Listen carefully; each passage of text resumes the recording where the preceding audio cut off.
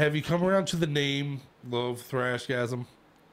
Well, yeah. I mean, everybody likes a gasm of any Exactly, kind, so, right? Yeah. You know, is that my thinking on making the name for the concert was you have to have a gasm. You have to have throw in a gasm. Everybody needs a gasm. And you know, you want to name something cool that can't later be turned into something shitty and tragic. Okay. You know what I mean? Right? I mean, right? You know, when I was like 14, my socks that I hid under the bed, those were my Goo Goo dolls. You know what I mean? And then next thing you know, there was some shitty band singing about balloons and shit. You know what I'm saying? I mean, don't ruin the meaning behind things that are meaningful to me. The socks under my bed that, you know, let's be honest, as a 13-year-old, they're more than socks. They're your friends. And, you know, they were my Goo Goo dolls is what I called them. So I don't know if they stole that from me when they named their band. But you know, I always thought a cool name for a band when I was young was Nickel Bag, like a nickel bag of weed. You know what I mean? Nickel bag, not nickel back. Well, now that's dead. But yeah, right. It can never be. Yeah, exactly. No, you know, you can't name your band Nickel Bag now. You know, it's all shot out the window. There's fucking, you know, these shitty bands that come along and fuck everything up. Is what I'm saying. You know? I'm sorry. Creed used to be a cool word. I'm a comic book kid. You know what I mean? We must open the Creed, and you know it has Minty Creed, and now Creed is some stupid shit band with you know what I'm saying? Do you understand what I'm saying? You know. You want to ban certain words from being used by certain shitty bands. You have to be good enough. You have to have approval. Right. Okay. Exactly. Your approval. Exactly.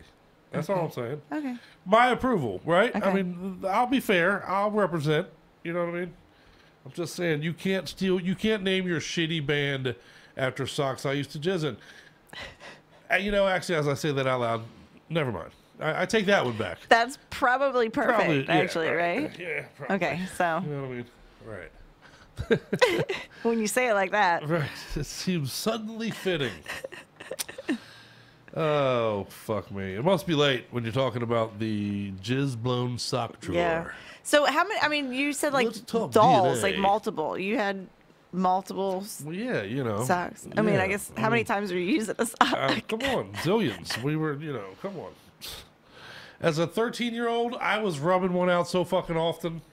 I mean, you couldn't use a new sock every time. No, yeah, you can't use a new sock every time necessarily, but you wanted to. Necessarily. You know, you want to.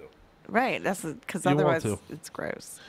Well, you do what you got to do. Oh, I got to tell you, honey, what? Love. What's that? If women had even the slightest idea how gross you guys are, yeah, a young teenage boy is, there would the race would cease to exist. Oh, I mean, sure. It's just factual.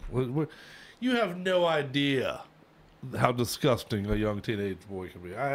It's so bad I'm not going to get into it on the show because I'd like for you to still fuck me in the future.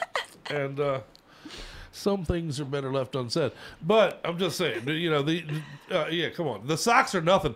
Think about this even. Okay. Here's your scale.